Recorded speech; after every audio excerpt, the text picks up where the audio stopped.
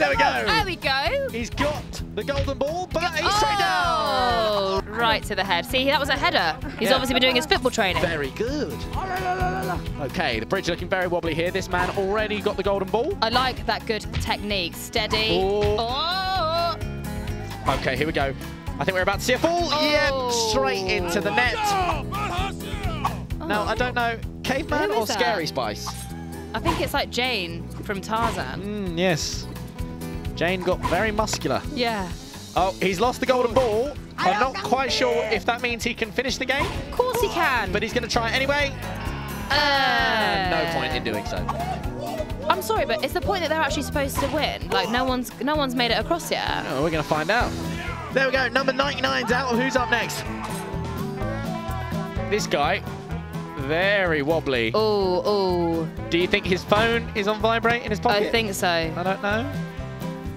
Either that or he's got something cheeky in his pocket. Wow, a little pocket rocket. Yeah. Okay. He's got the golden ball, though, holding it in one hand, batting the silver balls away. Go on, son. Look at his confidence. No, he's out. Oh, spoke too soon. Now, what would be your tactic here? I think I'd lower the stance a bit. Okay, low centre of gravity. Almost like the crab. Low centre of gravity. Okay. He's very calm. Good. Not focusing on the silver balls, just focusing on the footwork, which look like football boots for some reason. That nearly hit him in the private parts. Yes, very close. Oh, there you go. There's a crab stance, Montana, that you were looking for. For some reason, he's facing them now, almost as if to say, come and have a go.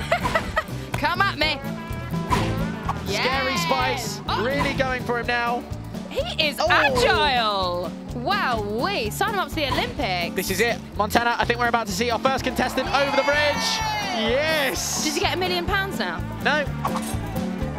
Here we go, Mr. Whippy. For some reason, I'm not sure if that's a real ice cream. Why has he got an ice cream on his head?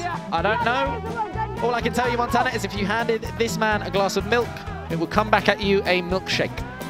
Or maybe he just was hungry and wanted to take the snack on his journey. Potentially. Although I don't think the journey would be best going through this route. Can they lie on their belly or not? Because I think that would be more effective. I don't know if that's against the rules. For this chap... I think it might be best if he did do that. Yeah, potentially. All I can say is that he hasn't even thought about catching the golden ball. He's still got to steady himself. It looks like Captain Firo and his assistant are laughing too much that they forgot he needs a golden ball. He's literally catching his breath. He's not even in the middle yet. This reminds me of my favourite ice cream ever, Rocky Road. Is he going to even attempt the golden ball? No, he's gone. He's out. Someone say he flaked out. Ah, got it.